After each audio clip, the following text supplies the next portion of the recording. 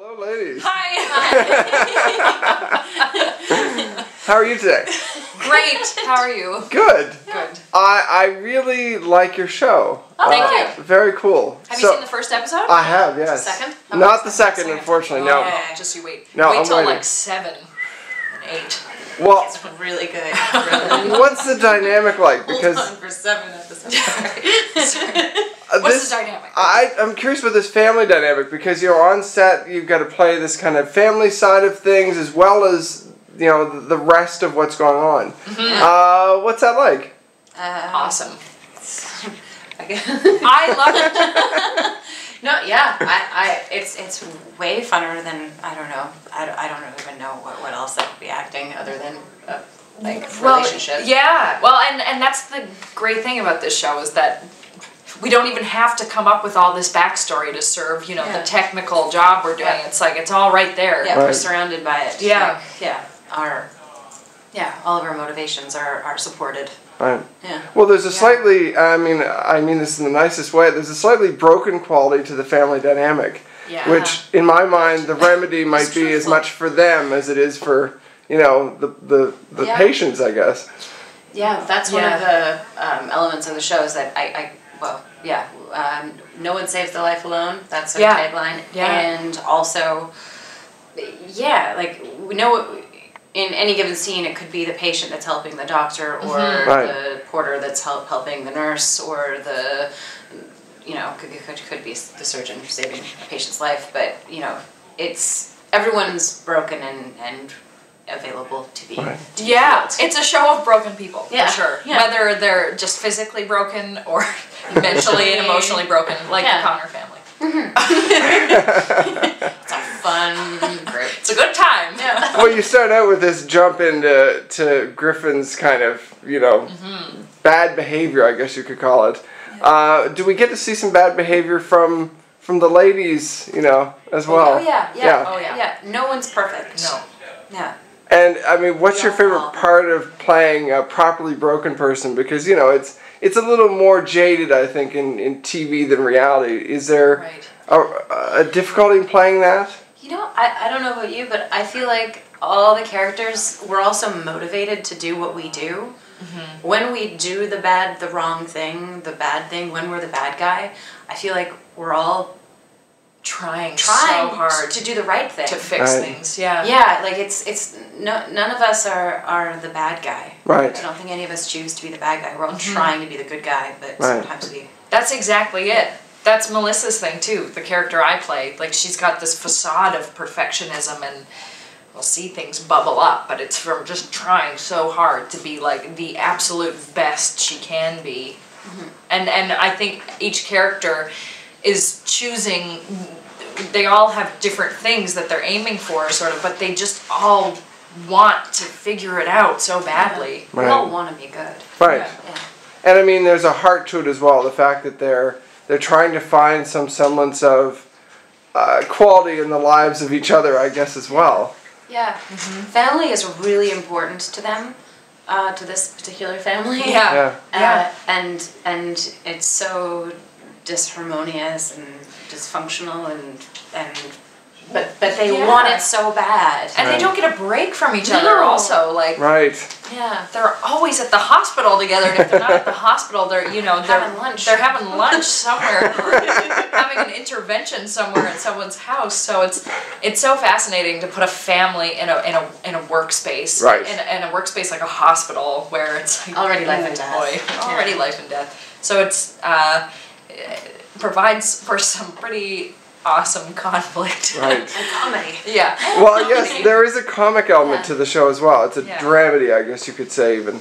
Over the course of the whole season, do you think the family comes together or comes apart, or is it kind of a level field across the season? Oh, there will be ups and downs, absolutely, for each relationship. And I think the cool thing is that we get to analyze the family as a whole, but also the little micro relationships within the family. Right. Those will ebb and flow a lot. Yeah, and within like what I love about the show and the writing is that you've got you know, our little family unit, and then you have the relationships between us, but then there's also our family in relationship to, you know, the ICU ward, or within the surgery ward, or within the entire, like, macrocosm of it's so true. Like, the cast surrounding the Connors are brilliant. Right. Our guest stars are brilliant. Like just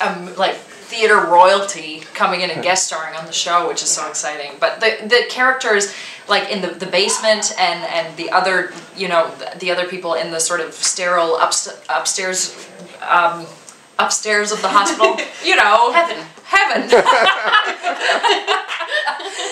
They're just such fascinating characters, everyone, and you're introduced to a few of them in the first episode, and that will just keep, you know, that like the world just keeps growing and becoming more and more colorful and alive, and it's wonderful. That's cool. Yeah. Well, I mean, the dynamic seems to be between the cast seems quite light, I would say. I guess is it like that, you know, as you're on set as well? Yeah. I mean, we have a great time, but I find everyone very supportive at the same time. I think there's lightness when it's light, but I think there's also an understanding of what we're playing here, and that we all really want to bring a realness and a weight to these people too, because they're, like Sarah was saying, they all want so badly to just do the right thing. Right. And I think maybe as a cast we've come together with that in mind. Like, just we all really want to make a good show, so we're gonna have a good time doing it, but we want to make a show that's worth watching. Not just our silly jokes all the we time. won't be silly all the time. What's the hardest part of playing, you know, in this show? Because obviously there's the serious family moments. There's also the serious medical side of it. Is there something particular that either of you finds difficult about the content? I mean, difficult in the best possible way. Difficult, like challenging. In other words, Like it's a real gift to play these these scenes for an actor. Right. I will say the surgical days are like, because it's a complete skill set that I've learned very quickly. Just suturing a heart all of a sudden. This is suturing. This is not just me. This is how it's done. Yeah. This is me suturing a heart. But such a fascinating challenge. But, I mean, I am definitely... there were a couple days where I was pretty hard on myself and going like, I didn't have 12 years of med school. And I'm being a little, like, you know, on that day going, Sarah, you didn't have 12 years of med school, so relax you a just little bit. learned this 2 days ago, and they've rewritten it. So that's been, like, a really awesome challenge for me, but I'll take on some of Mel's characteristics sometimes and just, I want to get it right, you know. Actually, on that topic, what's your favorite parts of the character? Is there something in particular that either of you really love about who you're playing? Or really hate? I love everything about my character. I've never gotten to play anyone like her, and I just love her and playing her and all her craziness. Yeah, I have to say the same goes for That's playing cool. Sandy. Yeah. Nice. Miss her. I can't wait for her to come back one day. Hopefully. Well, my last question is really just, you know, in terms of, you know, medical dramas, do you guys watch them? Is this your first kind of... I grew up on MASH. Oh, yeah? ER. Amazing. Yeah. Yeah, ER is a common one too. Good. Yeah, ER. I was watching some Grey's Anatomy just a little bit before we started shooting. Grey's Anatomy is actually great for the surgical stuff, like surprisingly awesome for, I don't know why, but just like really, I loved watching the procedural stuff in Grey's Anatomy. And everyone's falling in love, so it's nice. But, I mean, yeah, they're just, I think it's fascinating TV because it's also like really, interesting to watch these shows and go, oh God, should I like be worried about that happening to me? Like, so it's both kind of frightening. You find out about all these weird, rare conditions that can just, But it also makes you feel like I should go seize the day right now. And it makes you happy to be an actress, not an actual doctor, perhaps. Or I get Guillain-Barré. That's a syndrome. Guillain-Barré. It's that's a joke for Rico. No one else will get that. Okay. Hopefully he sees this. Hopefully he watches this. Well, thank you both very much. Thank you. Thanks.